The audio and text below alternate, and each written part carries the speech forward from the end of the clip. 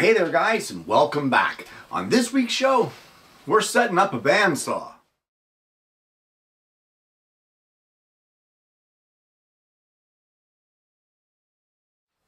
Well, it's amazing to me that there are so many people out there that own bandsaws but don't know how to set them up.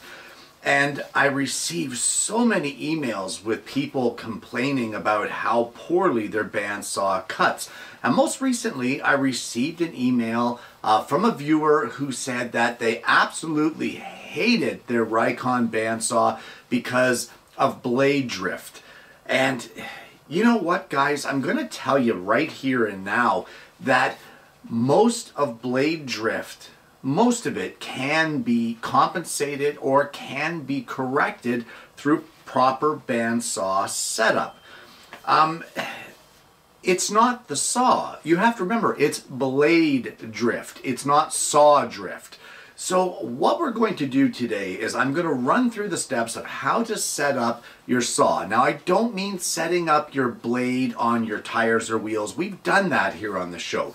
I'm talking about specifically your guide and your thrust bearings to get your blade working at its optimum. Now, some of you have bearings and some of you have guide blocks, and I'm going to try to cover both of them. So let's look at the bandsaw so that we can get some terminology so we're all on the same page. Well, we're going to start off with a few of the terms that you may need to know with your bandsaw. For starters, we have the guide post. The guide post is this bar at the back here, which holds the next piece, which is your guide assembly. This section here that holds either your guide blocks or your guide bearings, this is your guide assembly. Now, whether or not your entire unit is one piece with the blade guard, like what mine is, or whether they are separate pieces, they will all have some kind of height adjustment. Now for this one here, I have the Rikon 10-326 14-inch bandsaw. The height adjustment is here on the side of the saw and the locking knob is here on the back. Some are cranks like what mine is here, and others are manual adjustments where it's strictly a post that goes up and down and is tightened by thumb screws. But either way, those are the parts of the whole guide assembly. Now guys, we have several types of bearings here, actually two types of bearings. And I'll just open up my blade guard here and show you those bearings. Well, here at the bottom of the guide post, we have our two bearings here, our left and our right. These are your guide bearings. They are the ones that come in on either side of your blade to keep your blade square and to kind of assist it and help it from twisting. On the back, right in behind here, is your thrust bearing.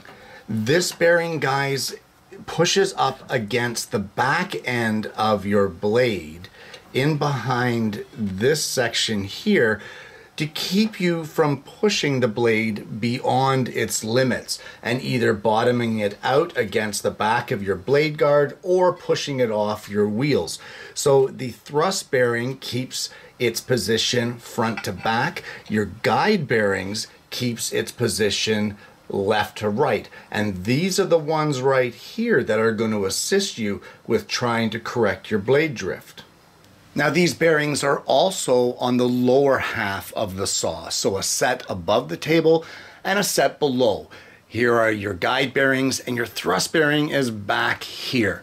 Guys, regardless of whether or not they're on the top side of the table or below the table, the terminology for the bearings is identical, thrust and guide, and their operation or their function is exactly the same. Not to mention as well that their setup is exactly the same. So I'll be setting up and showing you how to set up the top set of bearings, but just keep in mind that the setup is identical for the bottom. It's just a little more difficult to film down here, so we'll do everything up top.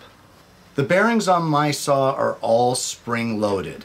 They bounce back on the tension of the springs, and once you get them to where you want them, you tighten them and hold them in place with these locking knobs here. The thrust bearings are exactly the same, and they hold wherever you set them. You want to release them, you just release the knobs, and they spring away from the blade.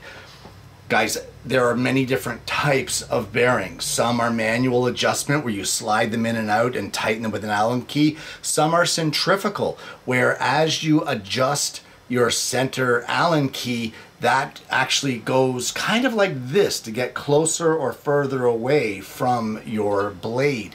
So whichever kind you have, check your manual to see how their adjustment is done.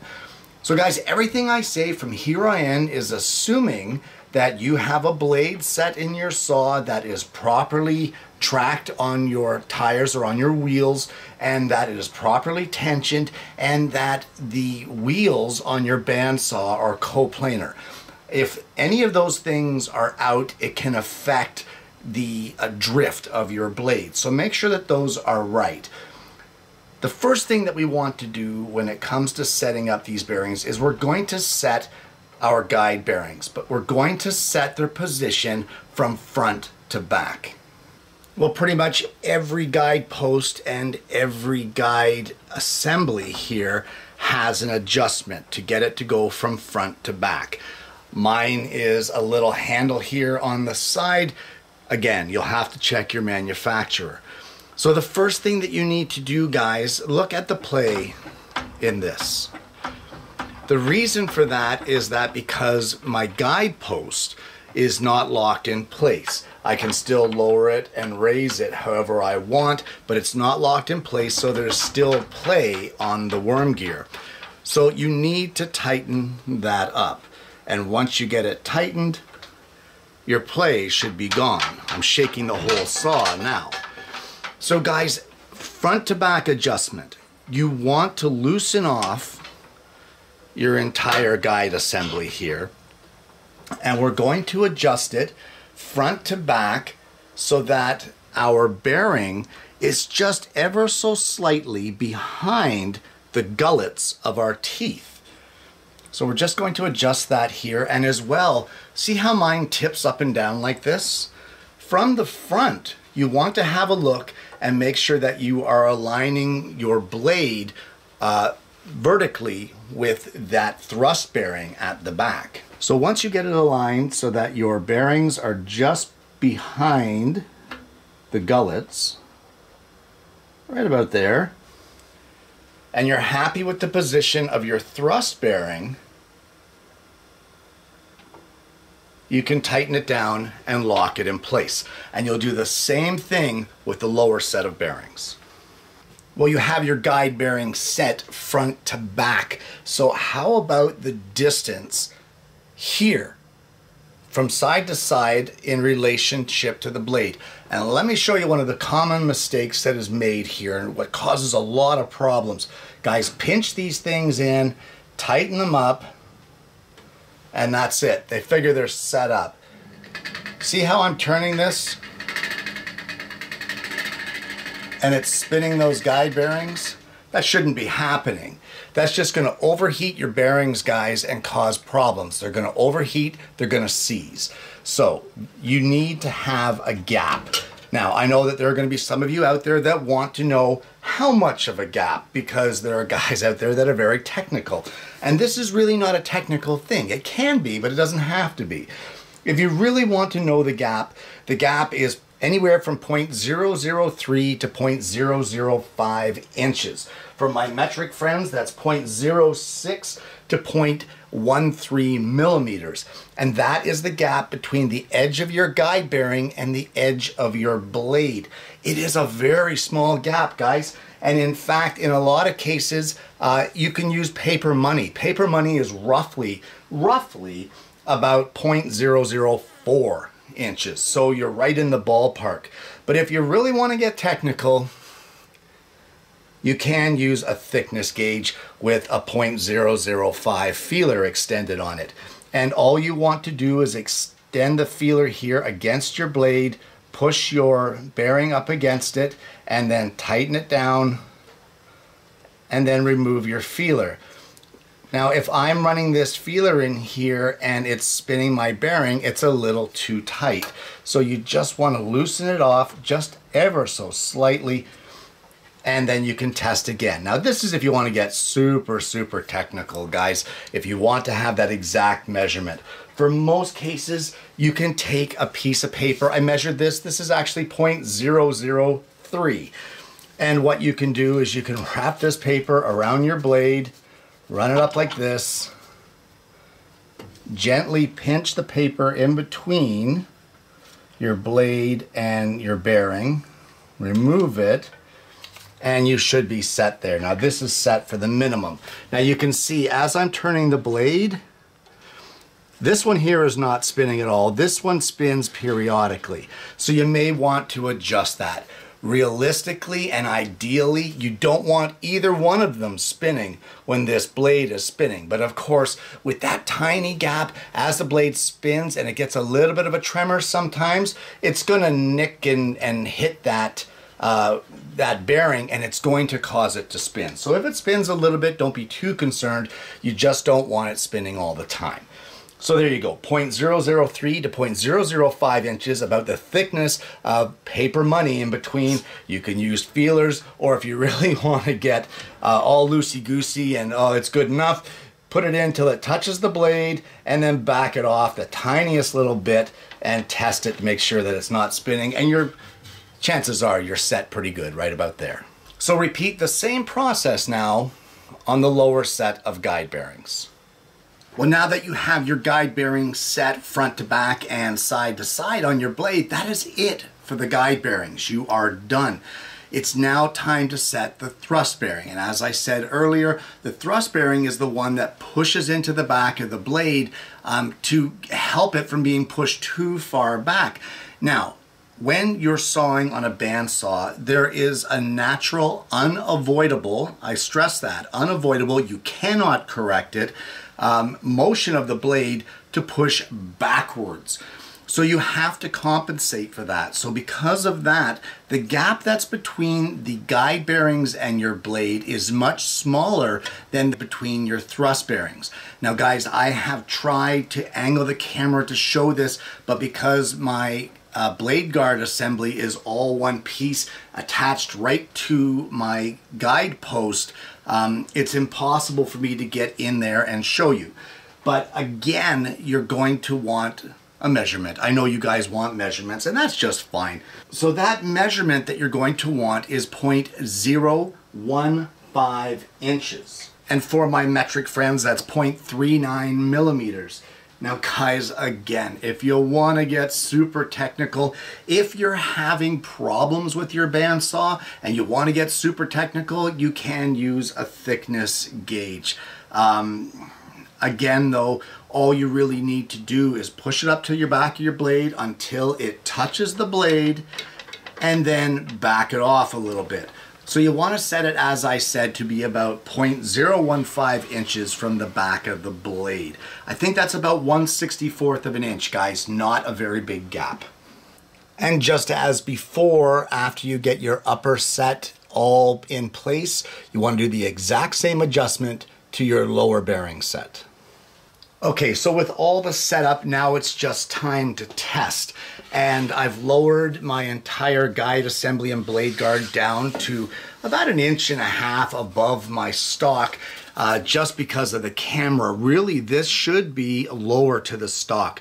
Your guide bearings and your entire assembly should be about 1/2 inch above what you're cutting. But for the sake of filming, I can't really do that. So I've drawn a line 1/4 of an inch in from the outside edge of this board, and I've set my fence so that this blade will hit on that line. So this board is about 2 feet long. We're gonna run it through and see if there's any drift that's happening here with this blade. Now I know it's a thicker blade, and I know some of you are gonna say it's a thicker blade, but believe you me, blade drift can happen on thick blades as well. And the setup is exactly the same for thinner blades as what it is for thick blades. So let's give this a try.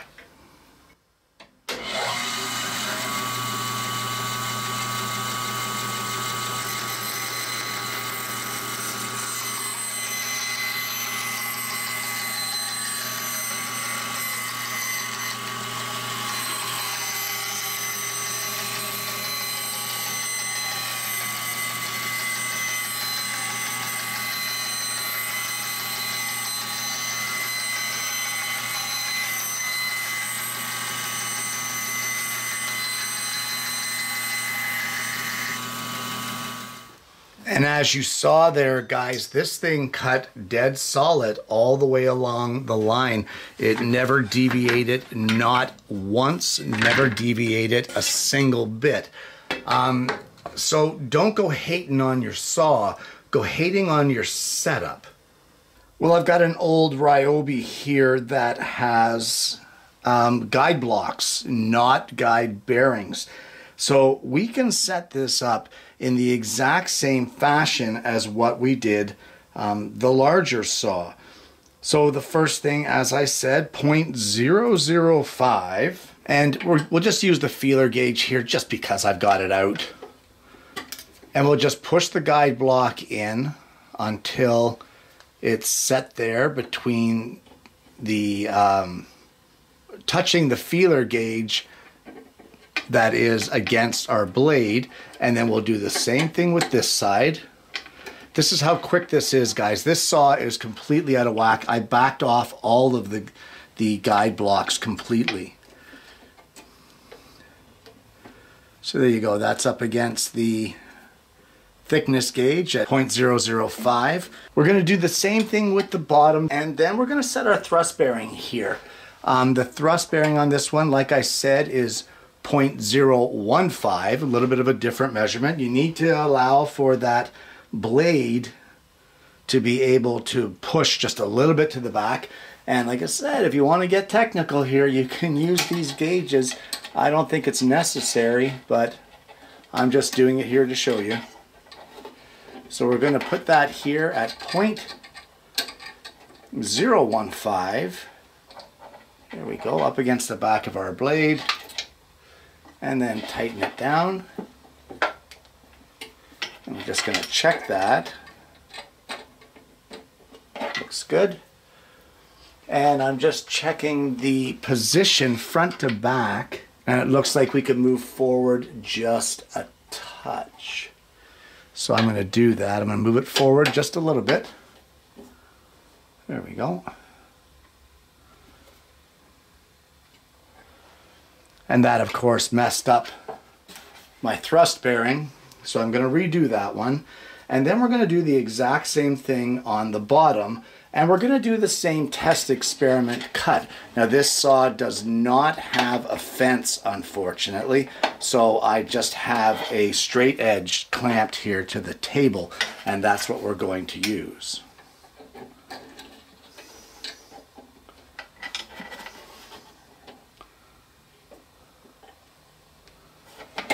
All right, so I'm going to repeat this on the lower half, and then I'll show you the cut.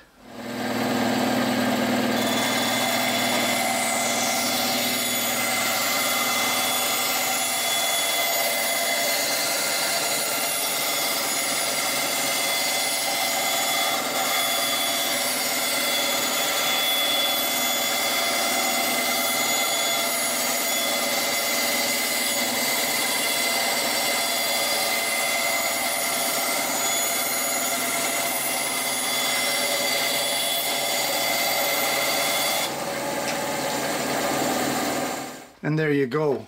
Not one bit of drift. It's actually a pretty darn clean cut. So guys, like I said, don't hate your saw, hate your setup. And there you have it. Setting up your bandsaw to improve your cuts.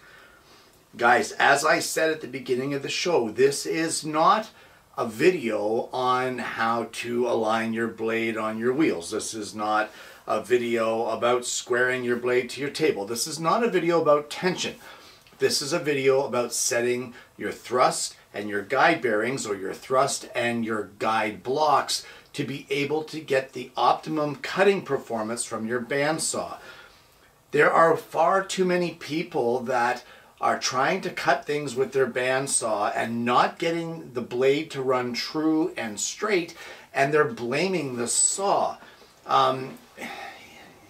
In most cases, I'm not going to say in all, but in most cases, it is error in setup. Sometimes it can be things like tension. Sometimes it can be things like having your blade set properly on your wheels. There's a lot of theories on that. But in a lot of cases, the cause of blade drift when working with a bandsaw can be and usually is improper setup. Now guys, there is a possibility that your blade has a twist to it.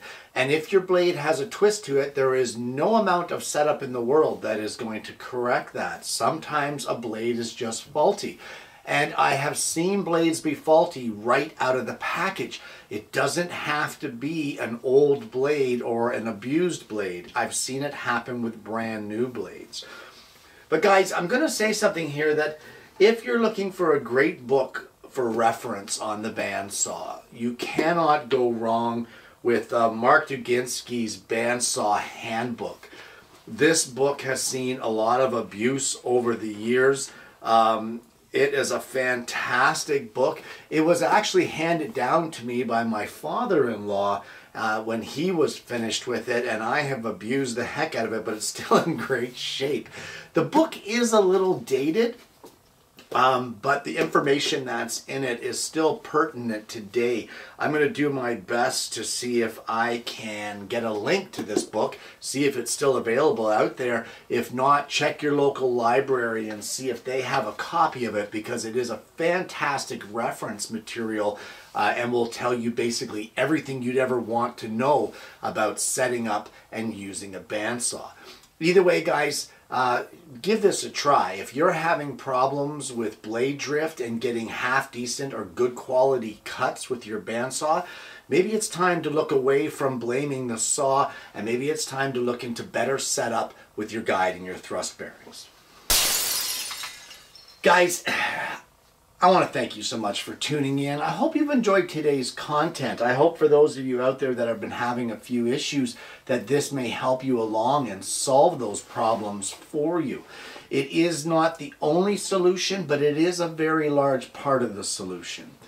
If you haven't already, please consider liking and subscribing to the channel. We have a fantastic audience base, and I'm hoping that you're going to consider becoming a part of that. Guys, once again, thank you so much for tuning in. I hope you found this useful. I hope you were able to pull something positive away from today's show. And more importantly, I hope you're going to join me again next week when I bring you yet another Alternative Tuesdays.